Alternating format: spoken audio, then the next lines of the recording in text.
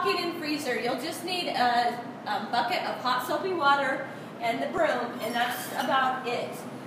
Some areas to pay attention to when you're cleaning are around the rubber gaskets on the door where they catch a lot of fingerprints with dirty hands, and then the inside door where people push their way out, and then of course the handle.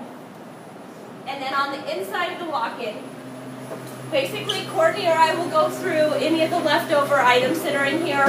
We'll let you know what stays and what goes, and then after we've removed all of those, you'll just wipe down the shelves on the top and the bottom, moving anything to the side that you may need to clean around, and then replacing those items. If there's any splashes or fingerprints on the back of the walls, very easy to wipe clean with just a soft cloth. Once you've done the whole entire area, wiping the bottom shelves, you'll want to just sweep this entire area out. If there's anything that needs to be mopped, it's best just to do it with your cloth after you're done cleaning the entire piece of equipment. You don't really need to bring a mop in here.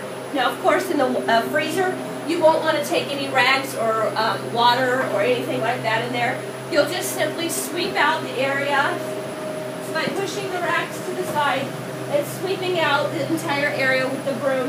And then if there's any organization, folding in boxes, making sure that things look nice in here, but nothing needs to be wiped down in here.